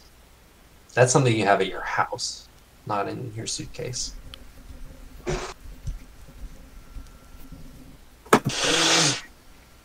But at least this is a precedent. Mm-hmm. This is a precedent for having 6 bullets accompanying a revolver in some sort of case. That's enough for me. Sure. I mean, this equipment list that they're talking about does say you buy 45 revolver bullets in a box of 100 at a time. But I could see also keeping that. Yeah. You might have 45 at home. Yeah. Like in Chicago. Sure. And you could, if you really wanted to, you could go to the store and buy 45 of them. Oh, I meant a 45. If you think you'll need that going to an alleged haunted house. No, it's not 45 at a time. It's 100 at a time. It's a box of 100 bullets for $2.98. This is a 45 as a gun. 1920s. Yeah. I forget sometimes. But anyway, yeah, no, I would say most of them you keep at home and you don't bring with. Okay.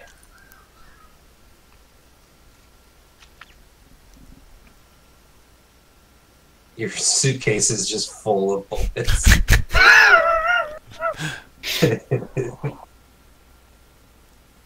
Steven, anything you want to tell me? We're going to a ghost hunt, not a witch hunt, yeah?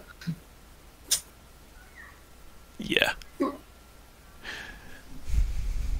go to take out a shirt and bullets, like, tumble out. Mm-hmm.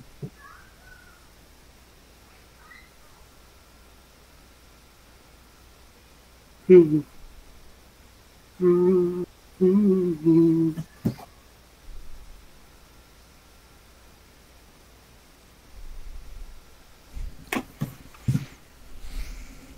You know, I guess I can do this dice thing online.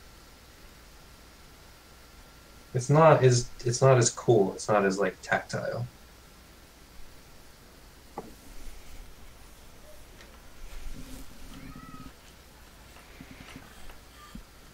I guess I could do that.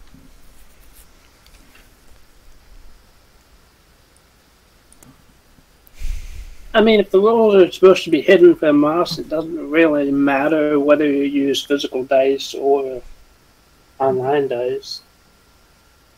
Yeah, but it's like I want the colors. I want the, like the whole point is like, you're like, oh, I want that big chunky D10. It looks like bones, and it's like, yeah, what class do you think that is? Even if you don't know you're getting a class, I feel like on some level it's like, if someone picks the, and I'm probably wrong here, but I feel like on some level if someone picks the really pretty flowery D6 and they get a druid, like I feel like they're not going to be upset by that. Like it still feels like a choice on some level because like, the diamond shaped crystal clear D8 called to them. They get to be the rogue. Sure. Yeah. The sparkly. I guess you can't see the sparkles, but the D4 is sparkly and purple. It looks black. Okay, knife.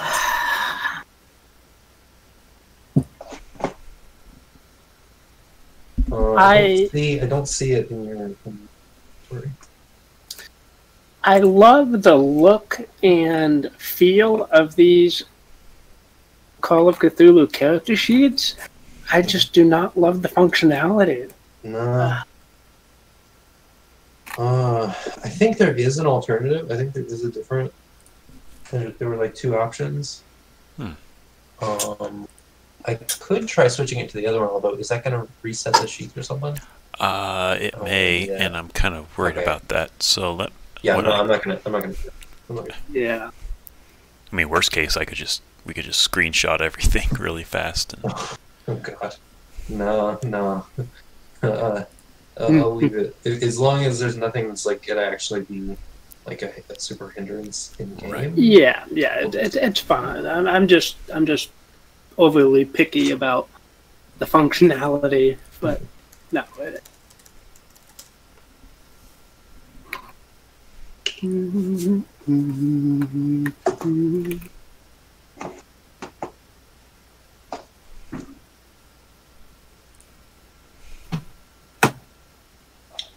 I guess I should have mentioned it when the free weekend was on, but I started playing Deep Rock Galactic. It's very fun. Deep? I mean, it's a little more Deep Rock Galactic. Huh. And it's one of those multiplayer games that has a really great lobby. Ooh. I really love a good lobby in like a seamless multiplayer game. Oh. Where you wait for people to join, or Sure. fuck around with people you invited, or you buy upgrades or something. Mm-hmm. And the upgrade is, I mean, the lobby is just the space station, Sure. and you're dwarves in space on like an alien planet that and there's like propaganda posters everywhere that's like,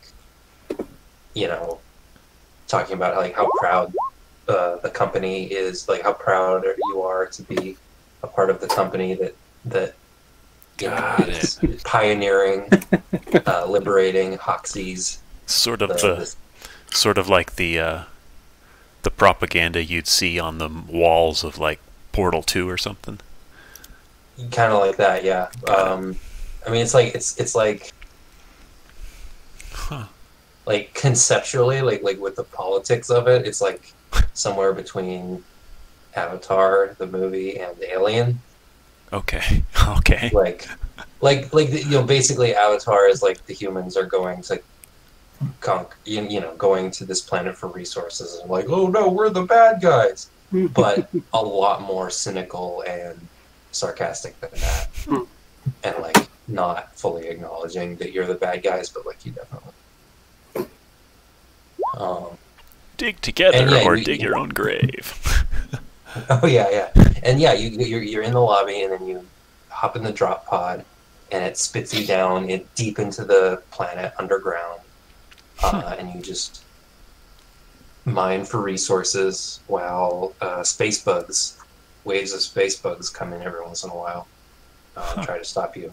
Wow. So the best description, it's this meets that description that I've heard is that it's Minecraft meets Starship Troopers. Oh.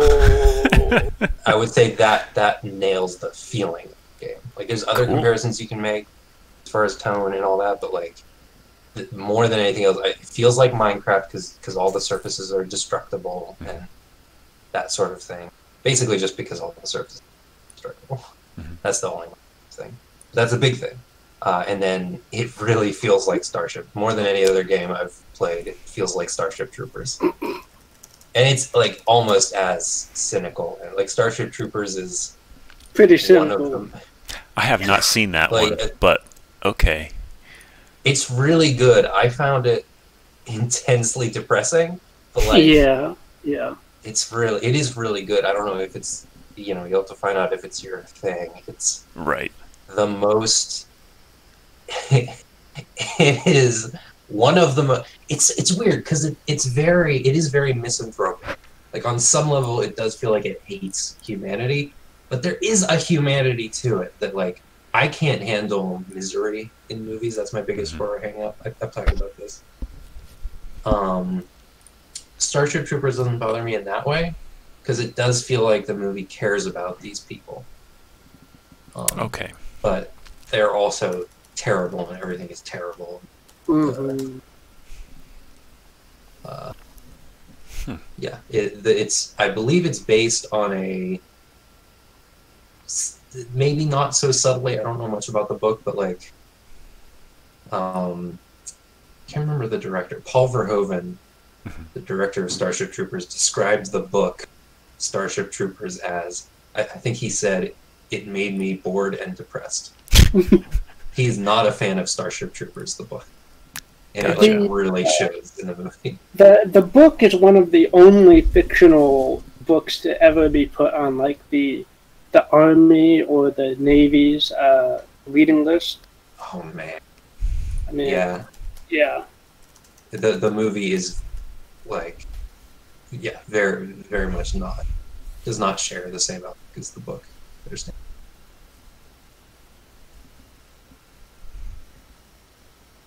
It's a really fascinating movie.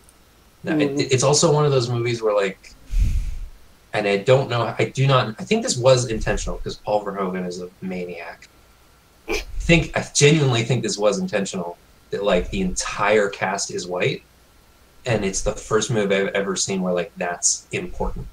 It's not like essential, but like it's the only movie I've ever seen that is saying something with its lack of diversity. I see. Which is fascinating. Huh. Not that you could do that now, and maybe you shouldn't do that now, but it is like really fascinating that the movie is very deliberately saying something by casting all these people with like names like Ramirez or something, like people from Central America with Hispanic last names, but they're all white. And it's like very, very much saying something with that. It's such a fascinating movie. I don't know if have you seen RoboCop? That one, no. What's the Mars movie with Arnold Schwarzenegger?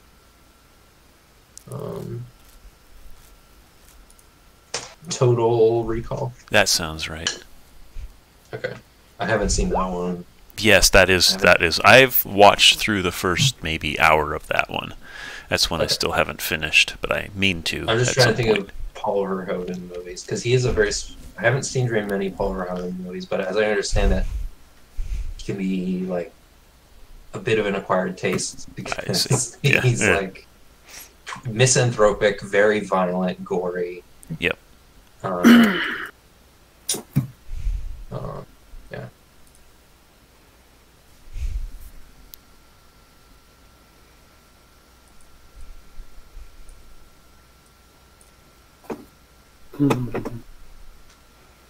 I'm really mixed on whether I should watch RoboCop or not because it seems like more of the stuff that there are things in Star Trek Troopers that bother me, but like it coasts by as like a success for me. RoboCop might be too depressing. And Total Recall might be too much of the opposite. Like Total Recall. No, Total Recall is pretty heady, I think.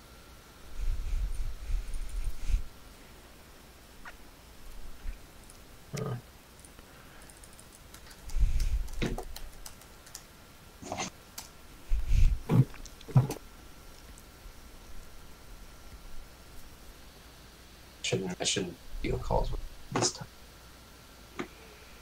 And of course, Amazon Prime doesn't have it for free. I feel fine, but I'm going on.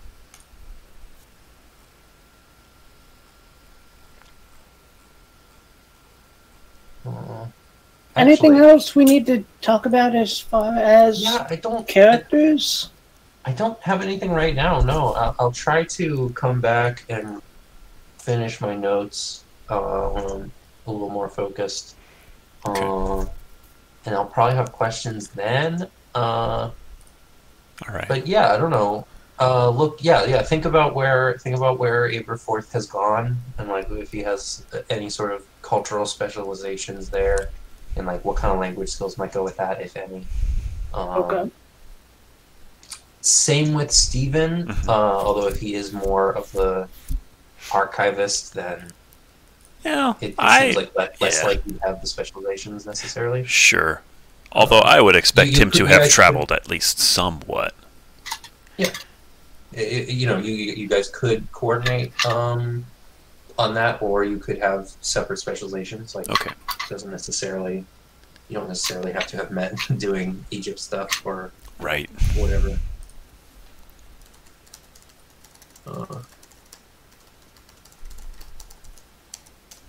Yeah.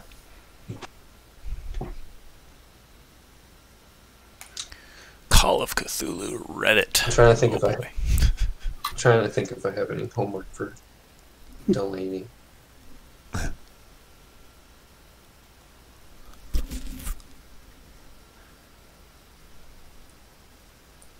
Probably not.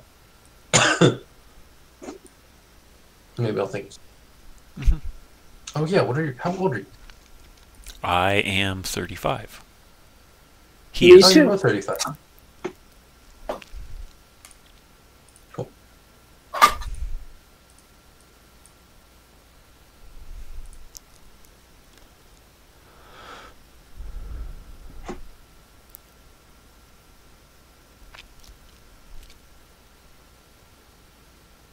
right, I'm gonna go. All right, Oh, okay. sounds good. Pick a die. Like as in, No, actually, you know what? Never mind. Because I might want to actually do that at some point. Okay. And you already know dice. All right, which is actually okay. In fact, I did plan on doing that more than once with like the same people, and like I was okay with them recognizing the dice because then they could be like, well, I don't want to play a wizard again. Or they could be like, ooh, yeah, last time we played, this guy got the barbarian, and that seemed like a lot of fun, so I'm going to take the die that he did. I see. So I am okay with people writing. But, all right, goodbye. Okay, take care. See ya.